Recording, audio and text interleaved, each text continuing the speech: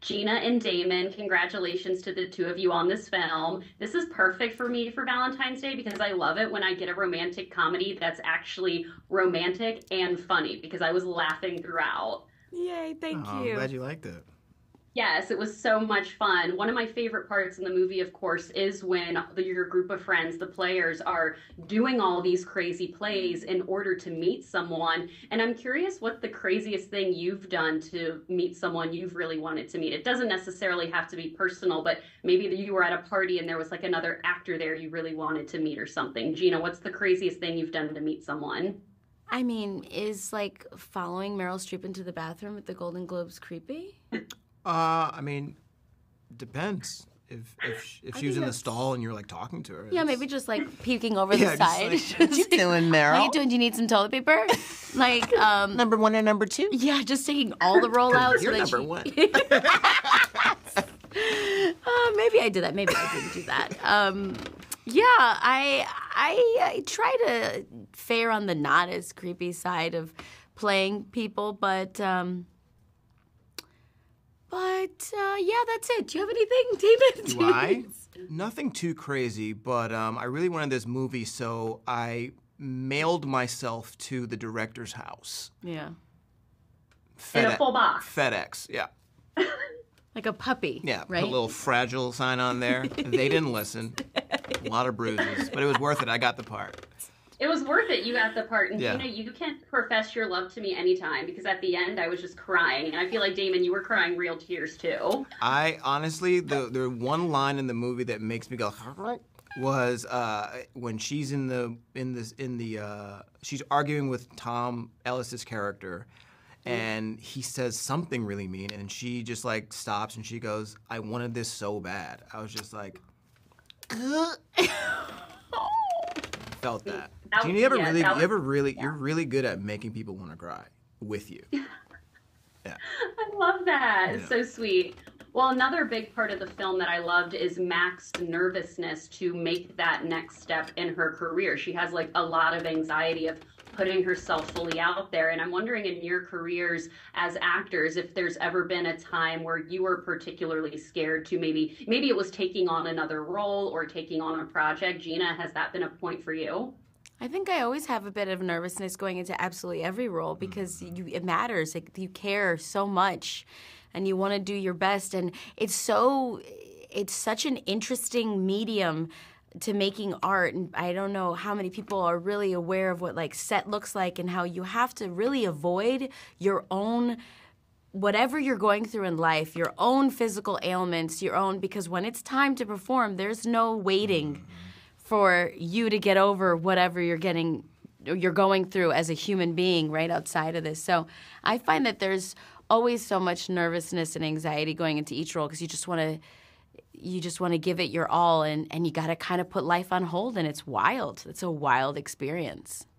Being a part of a television show, I did this show called Happy Endings, and we never felt confident about it staying on air. Like every week was kind of like, how are the ratings?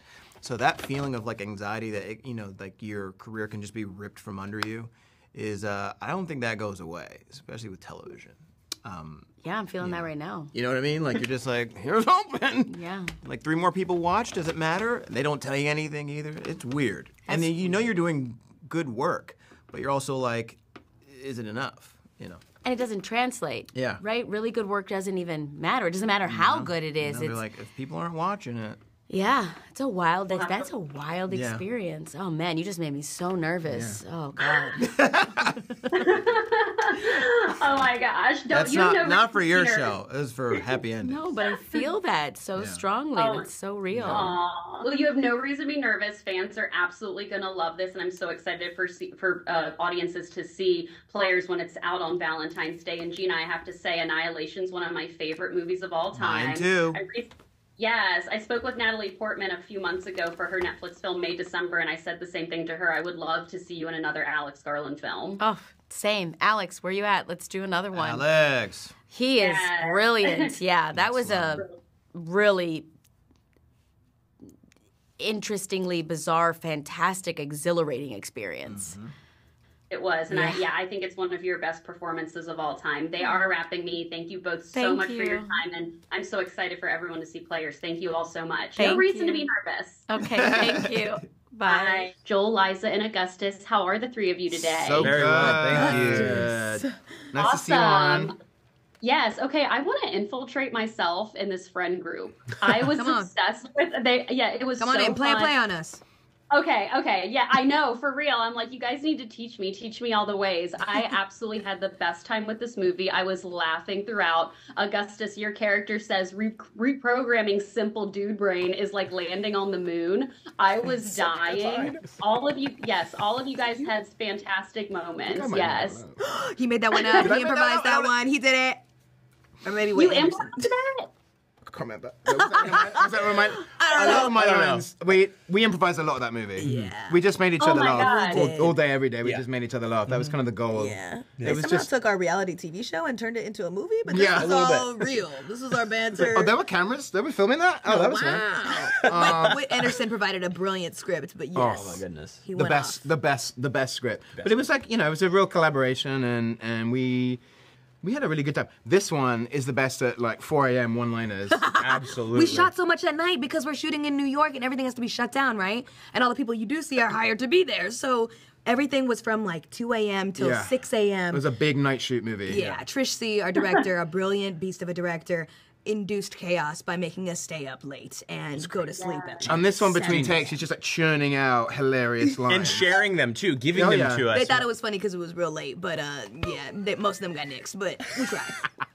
I love that. You guys clearly had the best time making this movie, and I love that you're all friends. I mean, of course, my favorite parts are when the group of friends are doing all of these crazy plays to meet people. And I'm curious, what is the craziest thing each of you has done to meet someone? It doesn't necessarily need to be personal, but maybe you're at an event and you like really wanted to meet someone. Joel, what have you done? What's the craziest thing you've done to meet someone?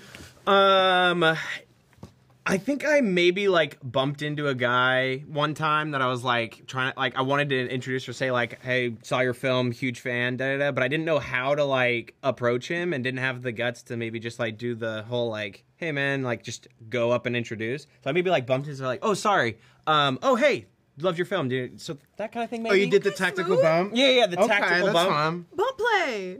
The bump play? The bump play. Yeah, okay, that's good. About you. What? Say it. What's It's the fine. question? Any rating. Any TV rating. I was at a party once and someone was kind of all naked in the hot tub and I might go in the hot tub with them. Yes. Hey, that was me. It was actually the same party that my now husband was also at that party, but I didn't meet him that night. That wasn't your husband in the hot tub? He wasn't in the hot No. tub. No. Oh no, he was in the room next door. No. He was the next night. Oh. But you met him that night? You gave him a little tease? He was at that and then- party, but we must have walked past each other and I don't know. No way. And then I saw him the next day at another party. I go to a lot of parties, I guess. Yeah, I need to go to more. I haven't had a play recently.